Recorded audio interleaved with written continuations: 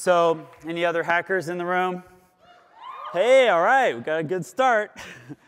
So yeah, I'm Pablos, computer hacker, salsa dancer at night. And I work in a lab called Intellectual Ventures, where we try to invent for the world's biggest problems. And I'm not going to have a lot of time to talk about that today, but what we do is we hire one of every kind of scientist. We buy one of every tool in the world. That's our machine shop. And we try and invent crazy ideas that nobody else would come up with for solving problems. That's what I think all of you should do with your life. But let's talk about hacking. I'm staying in a hotel room kind of like this. Pretty boring place, except that, you know, there's a TV. But that TV is not like the TV in your house. That TV is a node on a network, kind of like a computer on the internet.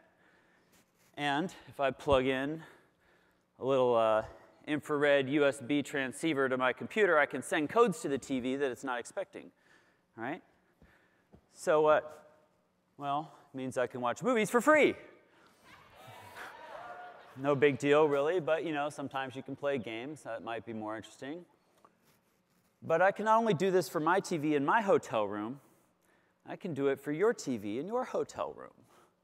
So I get to control what you're watching tonight, and I can watch what you do. So if there's these checkout systems where you put in your credit card number, I can watch you do that. If there's a keyboard like this hooked up for surfing the web, I can watch you surf the web. You never know what people might do on the hotel TV. These are like bank websites. I like this one, funds transfer. Really big funds transfer. You'd think these things should be private. Turns out, like, you can just watch all the other TVs in the hotel. Things hackers can do. I worked on a bunch of projects related to hacking wireless technologies. This is probably the most notorious. It's a robot we built called the HackerBot. So the HackerBot we built because we went to see FIRST competition, and we saw that high school kids could build robots. And I figured, well, if they can do it, I can do it, because I got a machine shop and stuff. So we built this robot. And eventually we figured out, oh, it should probably have some purpose, so we made it into a hacker robot. And it can drive around and find Wi-Fi users and show them their passwords on the screen, which, you know, I thought the world needed. We eventually built the pistol version of the same thing, and long-range password sniffing sniper Yagi. The interesting thing about these things is I could do the same thing roughly with a laptop, but nobody's interested in putting a computer nerd with a black t-shirt and a laptop on television. But a nefarious hacker robot, well, that makes for good TV time. And so by contextualizing these security problems in a way that was more mediagenic, we got a lot more interest in them. And that's part of what hackers do, is try and show what problems exist so that you don't have a false sense of security about how things work, right? There's a project I worked on with Ben Laurie, another hacker, to try and show passive surveillance. So I put a computer in each room of a conference logging Bluetooth traffic from phones and laptops. And so I could print out a map like this for each person at the conference. This is the map for Kim Cameron. He was the chief privacy architect at Microsoft. So unbeknownst to him, I know that he went to this session for 15 minutes, got bored, went downstairs, came back up. I can correlate this with other people at the conference and figure out who he hangs out with. I can do this with GSM and phones, or RFIDs and passports and credit cards. This is a buddy of ours, Sammy, computer hacker, who was trying to figure out how to meet chicks on MySpace. Any MySpace users here? Well, it was kind of like Facebook for your grandparents, yeah. And, and so what happened is, like Facebook, you're not very cool if you don't have any friends. So Sammy figured out he could write a little bit of code to put on his page so that whenever anybody looked at his page, it would just automatically add them as Sammy's friend, skipping the whole "is Sammy really your friend" protocol. And then it would copy that code to your page so that whenever anybody looked at your page, it would automatically add them as Sammy's friend too. And it would also change your page to say that Sammy is my hero. In under 24 hours, Sammy had over 1 million friends on MySpace. I think this is totally brilliant. Not everyone agrees. Sammy served 3 years probation for this stunt. I think MySpace should have tried to hire him, but Christopher Abad, another awesome computer hacker, was trying to meet chicks on MySpace, but it wasn't going very well. He met a lot of crazy girls. So what he figured out is that he could feed profiles from MySpace into a spam filter as a legitimate email if they were girls he had dated and liked. Profiles of girls he dated and did not like, he'd feed them in as spam. A spam filter uses artificial intelligence to try and figure out the difference. So then he runs it against every profile on MySpace and outspits girls you might like to date. Right? That's not what a spam filter was designed for, but Abad has figured out how to repurpose it for what he needs to get done. Right? And this is the point about these guys. This is the point about hackers in general, is that they interact with the world in a different way. They have a different mindset about stuff. If you get a new gadget, you might show it off to your mom and say, "Look, Mom, check this out." And she would ask you, "Well, what is it? What does this do?" "Mom, it's a phone." "Okay, I got it. It's a phone." But if you hand something to a hacker, the question's going to be different. The question is, what can I make this do? All right? I'm going to flip it over, take all the screws out, crack it open, and break it into a lot of little pieces. And then I'm going to figure out what can I build from the rubble. All right? And that's discovery. That is the process that's necessary to figure out what's possible. That's the scientific process with technology. That's the scientific process. It's discovery. Figure out what's possible. And that's where all your new inventions come from. Right? Once we know what's possible, then we can say, oh, well, maybe if I tweak that, I could actually make it useful. Sometimes you can't figure that out. Sometimes hackers are no good at figuring that out, but they're good at figuring out what's possible. And so the mindset of a hacker is really, really useful, and you guys should all cherish that in some way.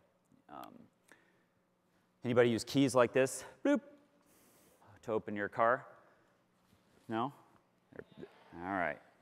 So I'm sure you guys know on weekends you can take your key and go cruising through a Walmart parking lot and click open, open, open, open, bloop.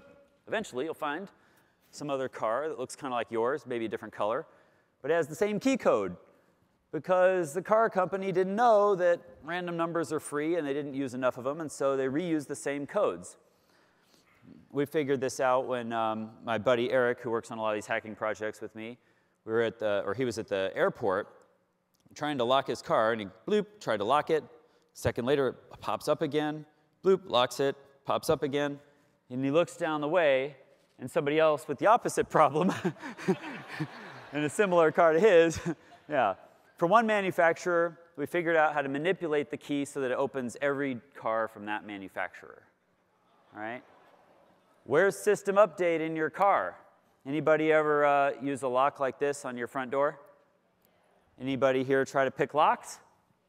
All right, I like that. Go learn to pick locks. These tools are a big pain in the ass, though, so that's the old way of picking locks. You got to have OCD and lots of time and finesse to make it work. So I'm going to show you the easy way. This lock is a Schlage lock. It's on half of the front doors in America, probably on yours. This is a key that's a Schlage key, but it's not cut properly. It won't fit in a way that opens the door. So I put it in there. I'm going to smack it. Oh, I just picked a lock by accident. That was really easy. All I did is I filed the teeth down on this key to the lowest settings. And this technique is called bump key. It's really, really easy. There's videos on YouTube of 11-year-old girls showing you how to do it. Go try it out. I wanted to make bump keys for you. I didn't have time. Anybody use these USB thumb drives? Print my Word document? OK, good. Well, mine is kind of like yours, except that while you're printing my Word document, magically and invisibly in the background, it's making a little copy of your My Documents folder and your browser cookies and database of passwords and all that stuff. In a hidden folder here, just in case you ever need it, you can come get it from me. Anybody here ever try to use credit cards? We know they're wildly secure, right? Waitress can take a little pencil rubbing of your credit card and go shopping.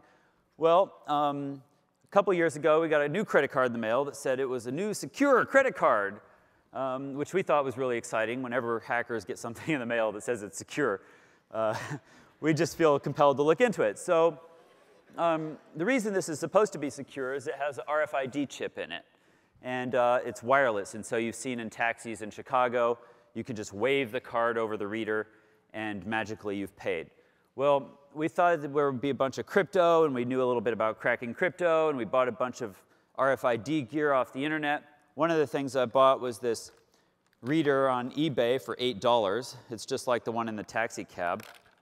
And then we had to make this cable, which is kind of ugly, to hook it up to our computer. And then what we did is started poking at it. So anybody have one of these new credit cards? I know you're all kids, but surely somebody's got their mom's credit card they could bring up on stage so we could try this out, right? All right. It's not as cool if I steal my own credit card. Get on up here.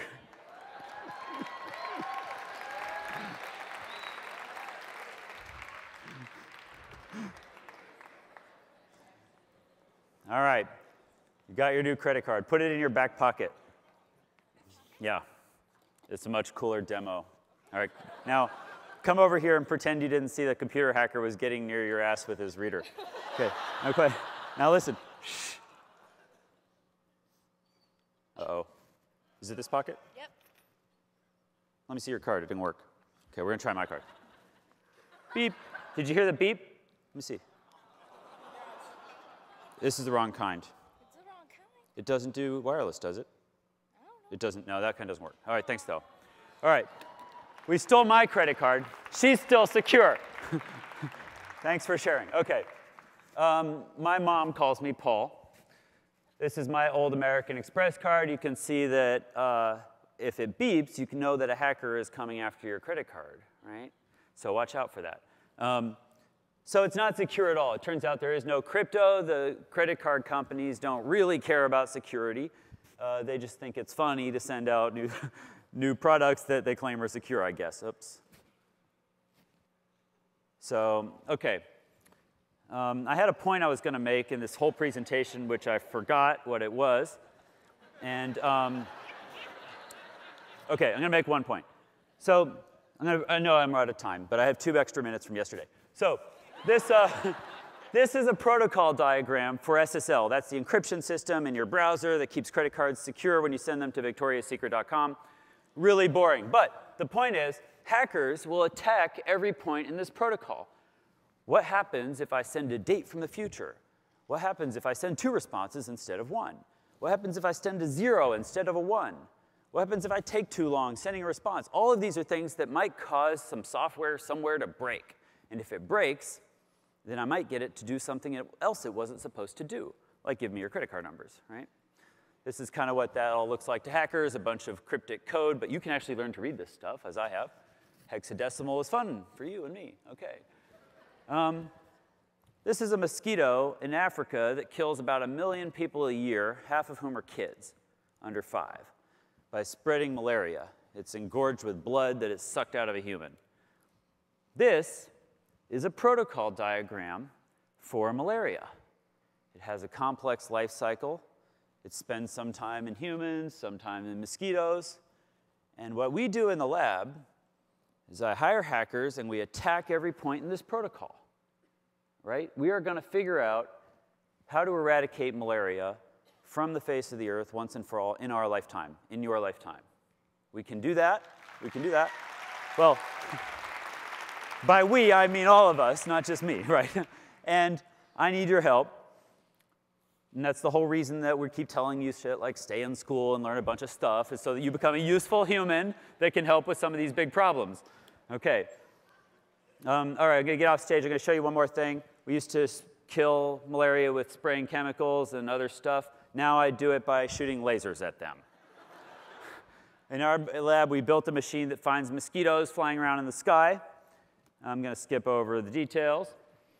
And it shoots them down with laser beams. These are details. We'll skip that. Let's show you what this looks like. This is what a mosquito flying around looks like when we target it. So this is video of us targeting mosquitoes. We put those crosshairs around mosquitoes that move. We aim a laser at them. We sample their wing beat frequency so we can figure out, is this Anopheles stephensi? Is it female? The females are the only ones that bite you and carry malaria, right? So to save power, we only shoot the females. Here's what it looks like when we shoot mosquitoes. So that guy just got lit up with a ultraviolet laser, and he's not coming back. This one, we just vaporized his wing off, or her wing off, I should say. This is really satisfying, I know. Not even...